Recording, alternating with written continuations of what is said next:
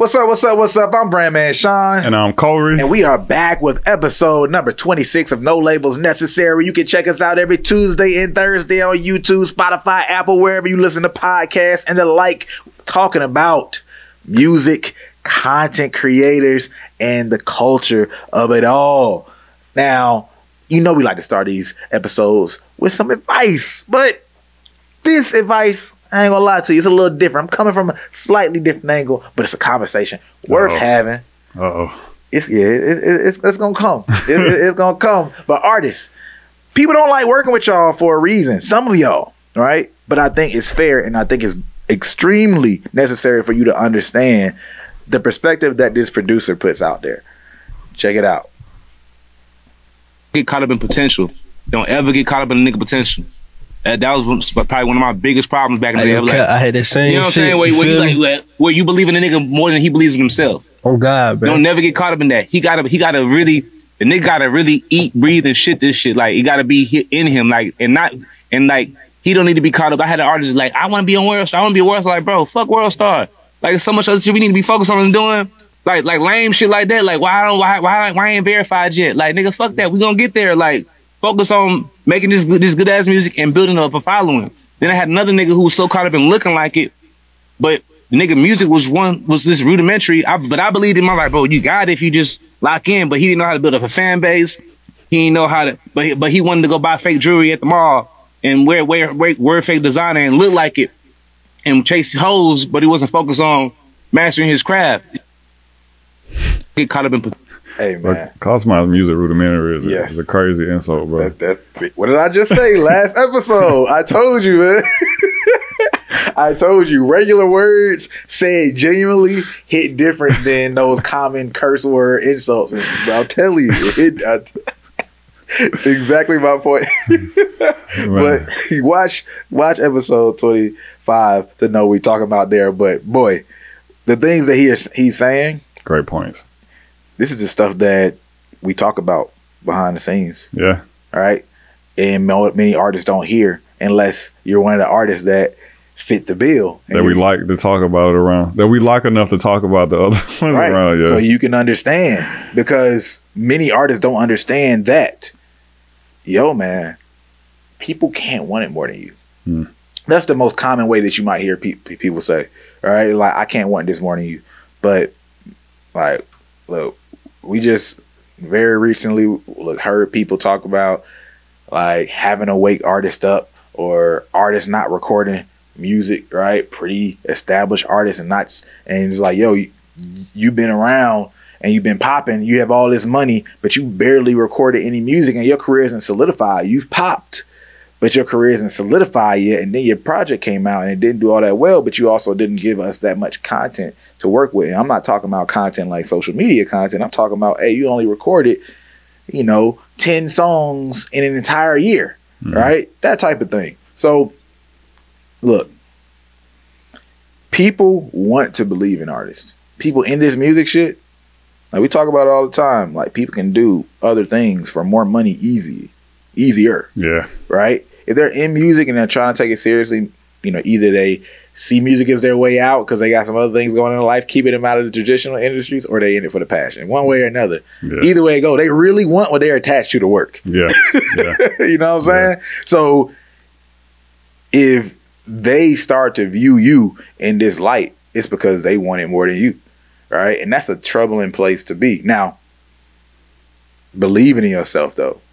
Like he talked about, one guy wanting all this validation from platforms like World Star and all this type of stuff. And look, he didn't use the term validation, but that's a lot of times what artists are focused on. Yeah. Like they have to see themselves somewhere else that has validation for them to feel good about themselves versus having that mentality like, no, we gonna get there. Like, we good. We're going to go our path, stand our ground, and continue to get better, because our shit going to be so good that people going to want to come to us. People are going to post us for free. Now, we might pay for stuff here and there for sure, whatever, because we're playing the game in some level. But, no, we're going to make more people come to us at the end of the day than we're going to go seek people out. Yeah. And, I mean, that was the most interesting part to me, right? He talked about the lack of investment Well, half of it to me is, you know, artists not wanting to invest in themselves. They would much rather play the character than do the work to be the character. You know what I'm saying? Which is a very real thing. I think we see it more so in like rap, probably than maybe rap and rock, but rap and rock, because they have such like dynamic characters that represent those genres that they want to be that character before it, like you are the character. That makes sense. But I don't know, the thing that I kind of got the most is I don't feel like artists ever think about like how hard it is for people to believe in them. You know what I'm saying? Like, first off, believing in somebody is very emotionally draining, right? Especially when they're not doing all the things that you want them to do or need them to do. And like I speak about this kind of thing. Like I've seen both sides of it, like one from a marketing perspective, like us in the agency, and then from the management situation that I had, right? And like it's draining when it's like, damn, you've been working 14 hours to get this op for artist that then fucks up and misses it. You know what I'm saying? Like, it's tiring, bro. Or like the beautiful thing about the marketing agency is that the payment is the buffer, right? It can be like, hey, you spend this money, so if you don't do the work, there ain't no refunds, bro. You know what I'm saying? Like you just ass out. But when you in one of those positions where you're not taking money from the artist, like management, you know, whatever other creative services that people may be offering, like that shit is very emotionally draining. You know what I'm saying? And so I think that like artists need to take the step back to like, one, like every artist listening to this needs to text your team members and be like, bro, I appreciate you, and I'm about to get to work. You know what I'm saying? They would probably love to hear that. Y'all watching a YouTube video instead of getting to work right now. You know what I'm saying? Just being real, you know what I'm saying? They listen to the pod, not working. But also just like think about like what the other side like looks like. You know what I'm saying? Like for you as an artist that's privileged to have people around you that believe in you, more than likely means they're taking work off your hand that you would have to do if they weren't there for you. You know what I'm saying? Like if you didn't have this manager, you'd be the one responding to emails at 7 o'clock in the morning. If you didn't have this producer homie, it'd be you scrolling through YouTube looking for beats, right? If you didn't have this engineer homie, it'd be you mixing and mastering all your shit. So like think about like the amount of work that they're having to go through to believe in you. Because like you said, bro, like every person in music that has a valuable skill set, in theory, could take their skill set somewhere else. It may not necessarily be a different industry, but it could very much so be a different person. You know what I'm saying? Like, you know, like it's like I said, going back to the marketing thing, I know that if we get 10 clients and one of them is bullshit, I'm just gonna focus on the other 9. Like client number 1, bro, you ain't meet the bar, but 2, 3, 4, 5, and 6, hey man, they doing everything we told them to do, right? They doing everything right. They making certain moves that you fighting against and won't even attempt to do. Why am I gonna waste my time over here when I could just help make their situation big and we all win? You know what I'm saying? Yeah. So I think like a lot of artists get caught up in thinking like, you know, especially if you're a manager, your team's like flagship artist or like only artist or something. Like you get caught up in like, they need me. You know what I'm saying? Like I run this shit. They came to see me, Otis. You know what I'm saying? But any smart business person with any other skill set around music or music artist is one, long term way more valuable than you are as an artist. You know what I'm saying? Typically, like last episode, there was a clip we played where the guy was like, you know, the boxer video, right? Where he's talking about how like, you know, the boxer might have X amount of years in this shit, but the manager might have 50, 60. Same shit with every other position in music except for the music artist. You know, so it's like I don't know, but I always come out of that, bro. Somebody come in one of my TikTok videos was like, yo, can you believe in me? And I was like, no. I don't know you enough to want to believe in you. And believing in people is a lot of work. It's a wild question. It is a wild question. I looked at that shit, I was like, will you believe in me? I was going to be nice and say some like encouraging words. And I was like, nah, he need to get hit with reality real quick. Let me smack him in the face with it. Believe in yourself, man. Believe in you, bro. I believe in you enough to respond back to you. Man, I think artists should seriously think about a manager who's only getting 10% means when you make your first 100K, they only get $10,000. Crazy. All right. Now that's the agreement. The goal is to make you make way more, but still think about those reference points. Yeah. All right. And what you're making at the time and what that means for them. Maybe it's 20%. Okay. They make it $20,000, but there's a gap there. And for that person to be heavily invested in you, they really have to make you work for them to work. Yeah. Yeah. And I mean, and I don't know, man. I always think like the belief of the business, people behind the business infrastructure is always going to hit different. I mean, like think about a homie the other day who told us like he on a handshake agreement with his artist. Yeah. Crazy, bro. Like got to be because he believed in him, because he wouldn't do it if he didn't believe in him, right? Yeah. But I wonder if the artist thinks about it that way. You know what I'm saying? And I mean, how many, conversations have we had with not even just managers, just different people in the industry who's like, yo, I used to work with this artist. Oh, what happened? Oh, they got up and then ran off. And so I don't think the artist understands, bro, belief from a business perspective, while yes, it is a powerful thing for you as an artist, it motivates you, it maybe gives you insight, right? It helps move you along. For the people behind the artist, belief is a very terrifying, emotionally taxing thing, bro. So like, I understand when certain power players in the industry make you jump through 1,000 hoops to finally work with them and talk to them. You know what I'm saying? I mean, even like us, bro, like we make motherfuckers go through application. Like, I don't know, man, you got to put a little work in before I even come in and say like, oh, okay, I believe in this enough to do a campaign behind it, right? It's still things that we want to see, because most people in music have experienced like some type of burn from an artist. Yep. Like the artist getting burned by industry people is a very powerful narrative. Story as old as time, but the other way around doesn't get talked about as much.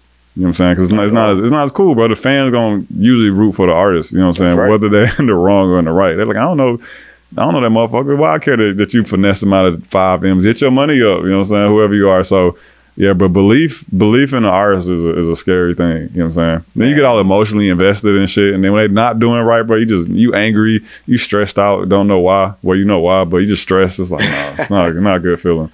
I saw a clip the other day about the Chicago Bulls, and it was all these players commenting on Michael Jordan, right?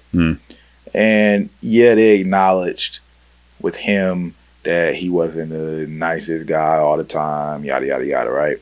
But they were like, this dude practiced hard, like crazy. Like one dude said he came from another team and went to the Bulls practice. And he was just like, what the hell's going on?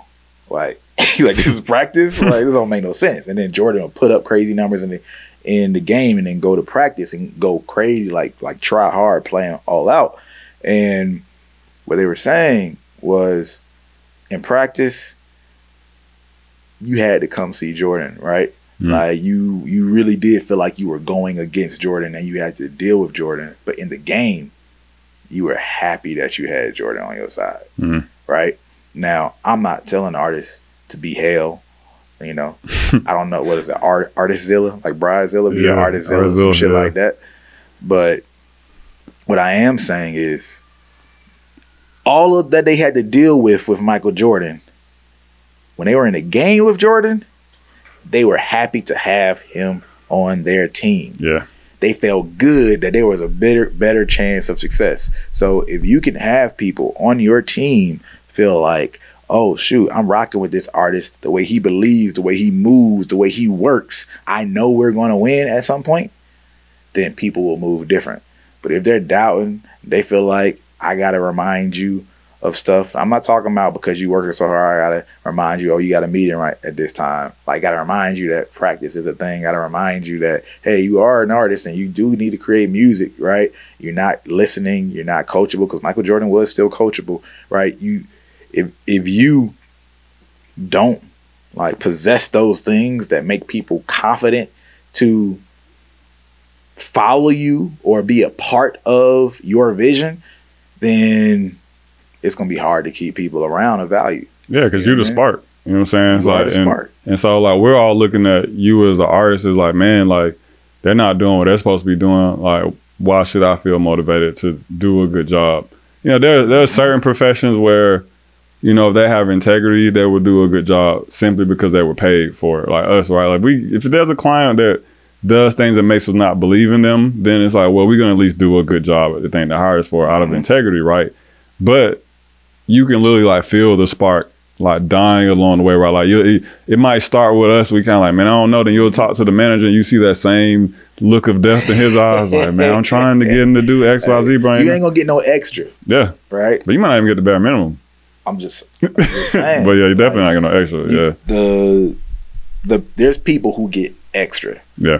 Just because of how they carry themselves and the belief that people have in them. Is like, dang, all right, these are the terms of our agreement, but man, I just talked to somebody and they're dope and they're cool. I'm gonna tell them about you. That's not a part of my job. I'm gonna tell them about you, or I'm gonna do an extra 30 minutes on TikTok scrolling looking for ideas for you. because of the way you move or the belief in the project, whatever. So if you want to get the most out of people, it requires you to move a certain way. Yeah. Period. 100%. You know what I mean? Now, with that being said, got a little something else to talk about. All right, got a useful tool for artists. And artists, I know y'all are always looking for ways to think about what you need as an artist to build out your structure. Well, there was a useful post in Brandman Network that I want to show y'all. Now, again, if y'all don't know about Brandman Network, if you're new to the podcast, first of all, welcome. If you're coming back, welcome back. But Brandman Network is our platform where we take the information we learn in our agency, and we have free courses that you can get that game from based on what we learn from the real world. We not know people who are just watching videos and then creating strategies based off of other videos about strategy. This is the shit we do in the agency. BrandmanNetwork.com. And of course, you get to talk to people on our team and other dope people that we accept. Check it out. It's completely free. Now, the wheel of support for musicians. Tazzy Online shared this. Appreciate you sharing this. Found this on the IG of Art Rev Soul. We just talked about some Art Rev Soul shit 2 episodes ago. So shout out to Art Rev Soul. Make sure y'all follow Art Rev Soul because they're apparently putting out some good shit. All right. Tell them we sent you. Tell them we sent you. Put the at no labels necessary, in the tag or something like that. All right. Now, the wheel of artist support. Now, at the middle, what does that look like? That's just a picture. Are those fans? Yeah, I was like, those are supposed to be fans. I thought it was the artist, but yeah, no. So these are just fans. It's a picture more for the sake of picture. But first in the center, they got fans. All right. And then you got to go out. You know how to use these? No, all right. I ain't gonna lie to you. It's like some therapy shit, really. Low key. So fans impact the merch and the touring. So if you look at this space right here with the blue and then the line outside of it. Okay. Yeah. Right. And then the casual listener, playlist, SEO, that's how you bring those people in. And of course, the center matters itself as well. So we can just go towards the center. In the center, you got fans, you got casual listeners, you got the consideration, familiar, and just aware, right? So people are just aware when they hear remixes, all right, or they get impacted by some of your branding. This is how I interpret it, right? Yeah, okay. I'll say it's going clockwise. Okay, I got you. And then if they're familiar with you, right, that might come from content, that might come from press, that might come from advertising, all right? Consideration, all right, that means social media, that means press. So, that's actually a important point. And SEO. So notice that they have press in 2 different parts, all right? I think that artists look at press, ads, content, all for one function, but there's different versions of each that are meant for different people in different parts of the funnel. Right? Yeah. So that's kind of what that makes me think about. And then we get into the casual listener, right, which is playlisting. Now, they have an overlap with community management. I think that's just an overlap, and it shouldn't be there. But casual listeners might come in from playlisting, all right, at most. But then when you get to the fans, that's where you can have that community to manage. You have the touring that you can capitalize on and the merch that you can capitalize on. This is the wheel of artist support that they're presenting. Now, one, based on how we've explained it or just what you see, artists or managers, whoever's out there, do y'all have any pushback from what y'all are seeing? Or do y'all love it? I think as a general tool, it's solid. I think it could be a little clearer for people who don't know it. So let me see if there is, I'm gonna go to the IG page and see if they might have spoke about it in a caption, give it more detail for somebody. Jacorey, did you have anything about this that you wanted to talk about? No, I'm still, I want to see the caption first, because like I said, it's called the wheel of support. I'm trying to understand, is it saying that this is the stage where this level of listener show support or get them, you get their support, or is it saying that this is how you get this level of listeners support, like through these means? Oh, look at them. They got the plug To get more info, you got to go to artrevsoul.com. All right, so we weren't able to find any additional description from them, so we'll have to take that at face value. But I think it's an interesting exercise to try to even make something like this happen, and it's not a bad tool. I think it is something that at least can get you to visually begin to put things in some boxes, and as much as you can, especially many artists in the way they learn, if you can visually map things out in a way, it's a great way to learn it and always have something to refer back to when you're building out your campaigns. Yeah. So like I love to do that myself, but we're not gonna harp on that one too long. I want to get to the next topic and talk about how major label deals are negotiated, twisted from the perspective of a black billionaire. Now, here is a post from United Masters. All right, they said a look into how major label deals are negotiated. When you check it out, during a conversation that Robert F. Smith had at his alma mater, businessman Robert Smith detailed how private equity firms function. His outline had similarities to how major label deals are constructed in order to most benefit the label monetarily without actually investing time and energy into a lot of the artists they sign. Check this out. Let me tell you what private equity is. Okay, it is typically 8 white males sitting around a table arguing about which of their deals is better than the others. They have 15 or 18 deals in their mind and 25 relationships they think that if they bring them together, they can make money. And then they sit at the table and argue about, well, my deal's better than yours and I'm gonna shoot your idea. It's a very bespoke process. And most people think, oh, by that, the cream will rise to the top. The best returns will manifest out of that process. But go look at the facts. The facts show high volatility. Okay, some cases do great, some cases lose everything, right? And you know, look, I don't call that investing. That's placing bets. All right, now there's another great video on this same carousel from somebody else, but that alone, like when we look at it, if you've paid attention to label infrastructure traditionally enough, you know that artists are looking for one big win. Now, labels are looking for one big win to take care of all their losses, right? So, yeah, y'all 500 artists might fail, but man, this one hit, and man, they covered everything and more. That's where we're getting our profit from. Why are labels so tight with that money, right? That's a part of why, because we don't know how we're going to make this work, right? So, and we know that we don't know how to systematically make something pop. So we have to do our best guess, provide our system of resources to increase the odds, but then at the end of the day, we just got to see what happens. Gambling. It's gambling. It's a more strategic gamble, but not so strategic. I don't even want to call it, in most cases. I don't even want to call it. What's a better word? It's a system built to gamble and lessen the odds of major losses. All right. So I've talked to people, actually Wendy Day, shout out to her. She was one of the people that first kind of told me that, look, they have numbers when it comes to these deals that artists make.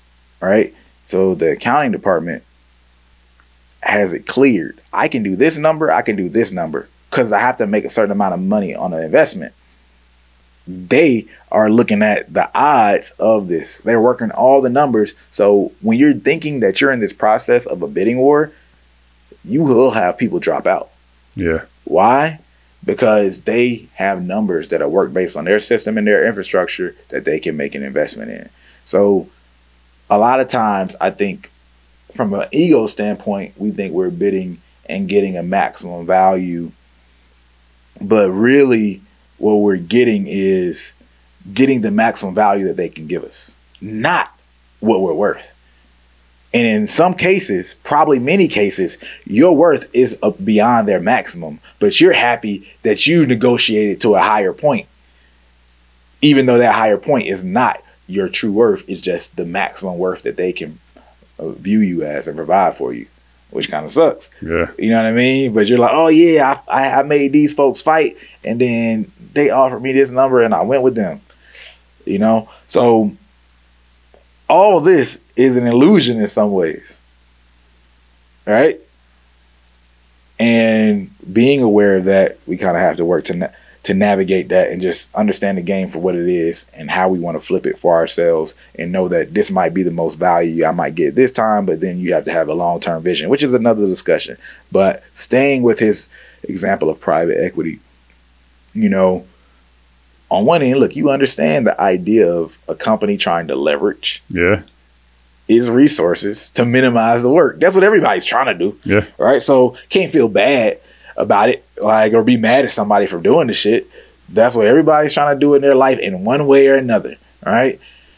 But of course, you have to be aware that when you're doing that with somebody, that might work against you. So I get it. I get how, if I'm the artist and I hear this, okay, that might be a little bit upsetting. Now, how do you navigate this other than negotiating, trying to get your maximum value? There are some labels that might be more akin to understanding who you are, believing in your vision. Like, you have to start to look for some of those other things, right? Yeah. So, like, look, business is business. You know, I hate that term maybe in general and just applying to everything, but like, in general, business is this: trying to leverage your resources to get a maximum output. Yeah. Right? Yeah. So we can't be mad at that and act like that shit is evil, right? But he said bespoke. It's a bespoke process. And I'm not gonna lie, I couldn't remember what that shit meant, so I looked it up. So bespoke means made for a particular customer. Okay. Right? So what he's saying is that process might work for some, but it don't work for others either. Yeah. Don't work for most. That's what he's really saying. So you have to figure out if the label or people that you're going in business with for whatever type of deal doesn't make sense for your system. Because what we experience all the time is people saying, I mean, yeah, man, that other artist, I hear them complaining, but they ain't never said nothing crazy to me, or all my money coming. Like, I'm good, right? And that is the reality of it as well. Business models fit some people, just like different artists fit some consumers. Yeah. I can't remember who we was talking to recently that broke it down, like sports terminology, right? It was like some players do better in the different team system than another team, right? The play style ends up kind of changing. Or the play style fits them as a player a lot better for whatever reason. But I think like artists looking at it like the labels are gambling, I think that should make a lot of things that they typically despise about labels make a lot of sense, right? Yes, 100%. So, you know, big one is, man, why are labels no longer doing artist development? That shit expensive. And then I've been developing you for 4 or 5 years just for you to quit. You know, worst case scenario, something bad happens to you. Or we just learned the shit doesn't hit anymore because the whole music landscape changed. Right. Nope, not doing that. It's harder to make money, so I don't have that expense. To give up. Yeah. It's like I'm investing however many tens of K a year, and you not making no money back until year 4 or 5. I'd rather catch you at year 4 or 5. You know what I'm saying? Like, to be real, right? So 100%. They get the gripe for, like, you know, signing viral acts, but it's like the viral act, while yes, there's still a risk, they have a bit more proof of concept than you that doesn't. So in their minds, it's a safer bet, right? Hey, he already got 1 million followers. You know what I'm saying? He already got a song with 10 million streams on it. He already got a content infrastructure and a team. You know what I'm saying? Like, all right, this feels right. You know what I'm saying? I feel like we can kind of move in here and do our thing. So yeah, it's just interesting because one of those things where, like, if you pay enough attention to how labels move, you could kind of like guess it. You know what I'm saying? You could see it, but it is nice having somebody that is understanding that say that. But then the other thing too that I think what he mentioned on is like, what am I trying to say?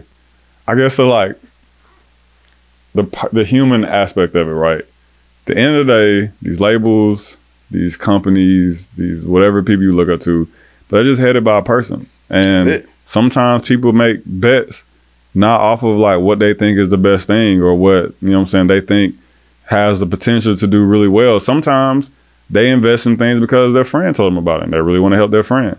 right? How many times have you ever seen an artist that you be like, man, why is this motherfucker getting so much attention, man? I personally feel like he's trash. And then you learn that him in the head of somebody like childhood best friends, like grew up or something, right? They got like a pact or a bond that's deeper than just the business relationship, right? Yep. And so I think a lot of people tend to just look at these systems as just businesses, bro. Like, and so you kind of think like, oh, a business is going to should be doing like what is best for the business or best for the bottom line. But there's a human at the top of this, bro. And sometimes humans do things that are irrational when you compare it to the system they typically hold themselves against. You know what I'm saying? Yeah, and rational within that system might be rational within their life as a whole. Exactly right. Yo, I'm a label, and we typically like to sign, you know, rappers that come from the streets, but I'm about to take a risk and sign this rapper from the suburbs. It's like, oh my God, that's so groundbreaking. You know what I'm saying? Like, that's so life-changing. But like, that happens, you know what I'm saying? Like, sometimes those decisions get made because of the perspective of the person at the top. You know what I'm saying? And then it trickles down to the rest of the organization. See, this is what I love about this conversation, because when you pay attention, you study business and you study people, none of this shit is surprising. And you would be messed up to try to assume otherwise. Yeah, you look weird for trying to go against it. You look weird for trying to go against it, because you are the person that you're fighting in many ways, right? Human, right? People say stuff about like helping out friends, right? Or giving some advantages to their kids. Wouldn't you do that shit? Yeah. Or it's like, you think you're the only one thinking that? Yeah, why in the fuck would I make all this money to not lessen some of the struggles of my family? We're not talking about like spoiling or putting on and giving shit that maybe they straight up don't deserve. And like, you have zero talent, and then I wouldn't lie to my kid and be like, dang, bro, you can sing and you can't sing. You know what I mean? If you don't have good music, you don't have good music. But at least maybe if he wanted to be in that category, I don't want my kids to be artists in that way. But like, all right, you might get a studio to record in that nobody else could typically afford, or they would have to work to have that themselves, right? Advantages come, like, that's what we all do. We all want to create advantages for people that we care about and ourselves in some form of fashion, right? Now, we're not talking about being unethical, any of that extreme stuff, but like, it's just basic human nature. And people tend to help the people they know more. I'm not even talking about best of friend, but like, if I don't know who you are, right? This person found out some way to meet me, right? And now we're like in the same circle, or we just happen to haphazardly be in the same circle, and then we spark it off. Cool, right? And friends happen to meet friends of their friends. Like, that's how all this stuff works. So that's why people try to work to get in circles, right? That's why it doesn't make sense to fight or spend too much time thinking and creating this myth of making it bigger than it is. Like, there's this rage against you, or you know, there's this underlying evil element to everything. You know what I mean? You know how y'all get with music. Now let's get back to the business. It's the same shit, right? We look at so many things as artists are raging against the machine, and overcoming labels, and labels are now giving these better deals because they demand it. It's all just basic business. You alluded to it. Well, look, I'm not making the same amount of money from music, so I'm also not going to give you a deal for as much, right? Or I'm not going to invest in you until you get to a later point down the road. Back in the day, right, there were labels that had like legitimate artist development, labels, you know, that had like Motown. They had like coaches for etiquette coaches, right? They'll put you with some songwriters. They had this entire assembly line, literally, of people to run you through. But that means I had to pay all of these different coaches to coach you, right? And the rest of my artists, and have them on my payroll to build this system out. Now I can't afford to do all that because the risk is higher, and I have to cut expenses, right? Because it's hard to make money in music. But what I can do is give you a better deal, but I'm also going to take less risk. Right? So why aren't the labels doing X, Y, and Z? Well, I didn't invest in doing X, Y, and Z. You are basing what I should be doing on a perception from yesteryear. The old business model. The old business model. We ain't in that today. Yeah. That's why I ain't doing shit for you, because it don't make sense based on how I run shit before. At one time, to be real, labels did do shit. Yeah, a lot of shit. A lot of shit. For real. So, like, when you just pay attention to the business model, it's not like we're not here to argue on the behalf of labels. It's arguing on the behalf of basic logic, because when you face it that way, it's going to make all of your deals better. Yeah. It's going to help you be less surprised. So it's going to create your planning a lot better, right? It's going to inspire you to plan better and help you make strategic decisions better, because your expectations won't be put in the wrong places. Yeah, exactly. Like, it literally doesn't make sense for this person to do this if you understand what that person does. It literally does make sense for that person to do that, because it's like, hey, based on your percentage and how things are bust down and the way your business model works, you should be going hard for me right now. And if you're not going hard for me, we not going to be set up, right? All of those things become a lot easier to see when you literally pay attention to the business model at hand. And every label don't have the same business model, right? There's some generalities, but in periods of time, people will be invested in one category more than another, because they're trying to find their space in the market, and they'll build infrastructure. So you look at some labels, like Atlantic for a period of time was going hard on influencer types, right? Yep. They were probably building more infrastructure and learning around that specifically, right? So all of this is something to pay attention to, not just the general label idea of what were labels yesterday, what are labels today in terms of general business, but what does this specific label seem to be invested in, and how do they go about it, all right? What does this distribution company seem to be invested in? How do they go about it? Why are they able to only take 15%? Or why do they let me put their shit on the platform for free? Oh, because they're charging me $20 a month or whatever, right? Cool. But what does that mean too? Oh yeah, there's probably less investment in if my music goes anywhere, because they're not getting the percentage. They're cool as long as I put my shit on their platform, right? All of that makes a difference. And once you understand what those differences come with, then you can make an educated decision and build your systems around your choices as well. Have your own business model. Yeah, exactly. Or at least look for the business model that makes sense for you. That's what it all boils down to, man. Because you'll see artists argue against the system. It's like, bro, the system just is not for you. Go somewhere else. That's it. That's it. Get out of my yard complaining. I'm gonna throw a rock out the window. Go down the street. Because the way this party running, everybody else happy in this bitch. Yeah. Talk about change the music. Go down the street, right? That's all it is. Don't be that one person, right? But no, like, seriously, you save yourself a lot of struggle, and it's gonna help you move a lot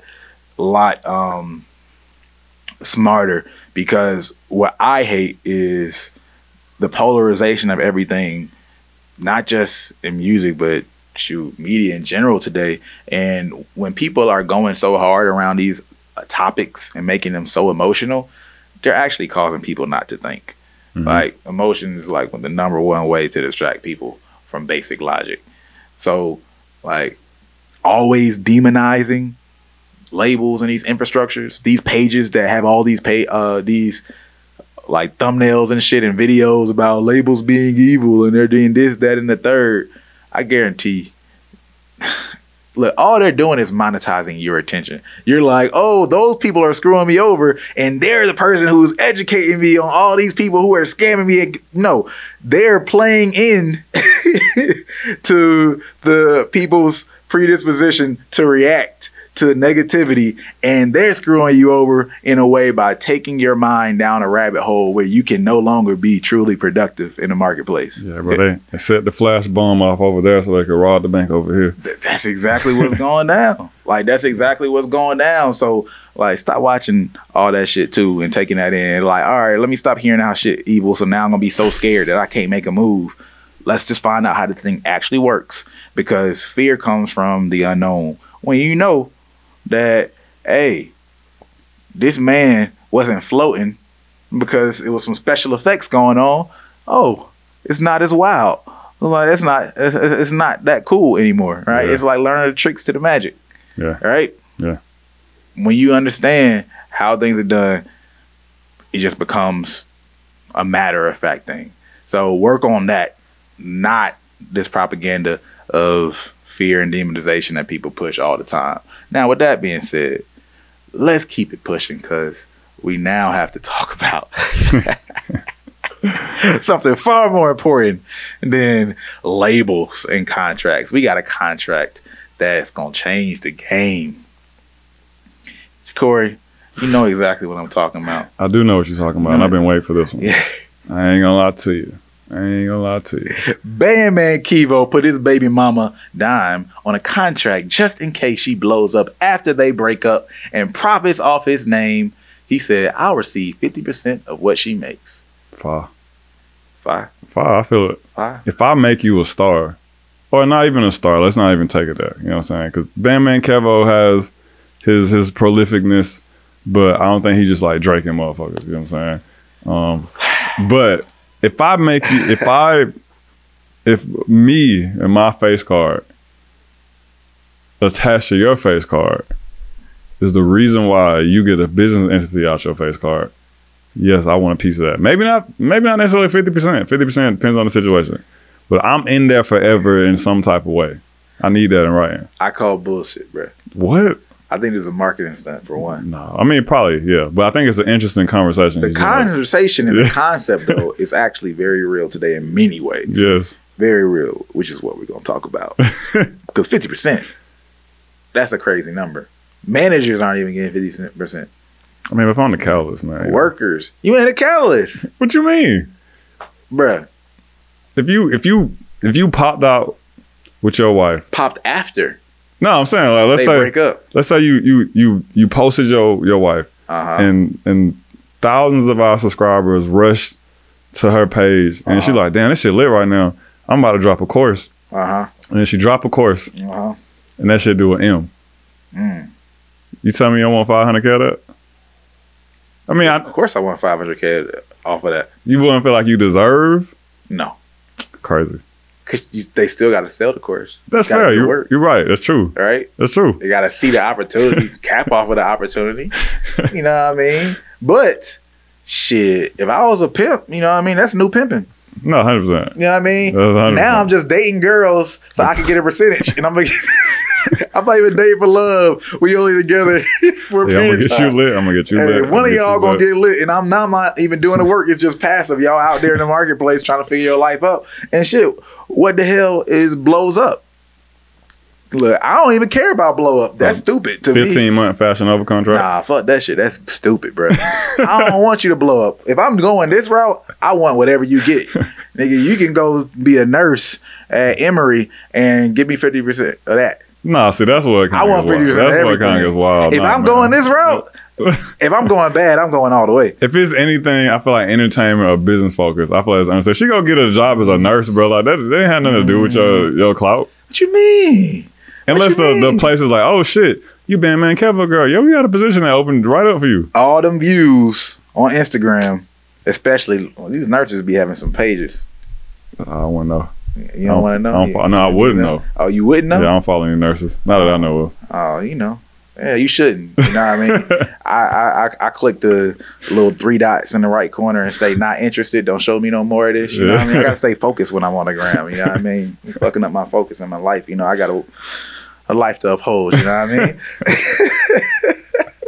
But the concept is crazy because the way I see people move in reality matches this. And I would not be surprised if this ever happened at some point, whether upheld contractually, I don't know. Someone would probably like settle and get a percentage or whatever. But these kids is dating each other based on their followers. 100%. Popularity used to be an understood concept socially, and popularity was something that did drive somebody to be more attractive, right? And it was less tangible. But now, bro, we got literal numbers right here. Like, I've seen how many followers you got before she decides to move forward. Yeah. You know what I mean? I've seen it. I know that's not a representation of all women out there. Let me make it clear. But I've seen it with my own eyes in real life, not even on the gram or like YouTube. No, I've experienced this. And also, everything changes. You know what I mean? So people are literally dating for this, getting their followers up and then flipping. And then sometimes they're doing like PR shit, just like legitimate celebrities would be doing back in the day, where they're dating and then they're making their breakup a thing for the benefit of both of them. Yeah. Hey, if we're gonna do this shit, we might as well. Make a little video about it. You know what I'm get a little something. You know what I mean? Which you gotta respect, but it's almost like 3 steps away from the augmented reality world where we got glasses and I could just walk around and see how many followers everybody got and make my decisions like that in the room. That's damn near where it is, right? Yeah. So it's really interesting that people are moving like the concept, because people are truly moving on this behavior, and we know that people have flipped relationships again and again and again. You can look at the Amber Rose, you can look at Kim flipping her Paris Hilton relationship, right? Oh yeah. Like flip, and the whole celebrity culture has been built that way anyway. Though that was literally how PR shit was ran. A lot of these movies, they will let you think that they're dating because it brings attention to the movie. It makes it more believable. All these different types of things. This has been a thing. The getting percentage, man. That's what I'm saying, bro. That's the extra. That shit is far, bro. Like the business models it creates. Like when I saw this, I was like, man, this makes so much sense. Because to your point, if the other person is already up, then no, you can't touch that, right? So I think of like a what's her name, like Lil Baby and like his baby mom situation. Like she was up before she was dating Lil Baby. I think. I'm not sure. I could be wrong on that. No, she was. Wait, what'd you say? She was up before she met Lil Baby, right? Oh yeah, she was. Yeah, sometimes so that I would get, but he'd be wild to ask her for 50% whatever. But if you, if I was Lil Baby and I started dating, you know what I'm saying, this girl, she works at Starbucks, she got 600 followers on Instagram, and then I post you in within a matter of months, you got 1.2 million, you getting invited to fashion shows, you got Fashion Over deals, all kinds of crazy brand flips. I want my at least 30 to 50%. That's all I ask. I feel like that's fair. I mean, it's like I invested in you. You got to improve her life, man. That would be improving her life. What do you mean, bro? Oh no, man. Starbucks is pretty competitive, bro. Man. They pay for college. No, it's McDonald's. No, Starbucks pay for college, bro. McDonald's, they probably do too. Yeah, McDonald's pay for college. I wouldn't be surprised, but I wouldn't believe the McDonald's shit, man. I feel like there'll be some untruth there. You got to jump over some hoops. Starbucks is nicer to their employees, but who did we just talk about? Oh no, I think that was last night when I was talking to Tuco. He was like, "Hey, they McDonald's did go ahead and up that minimum wage, and then next thing you know, what they do?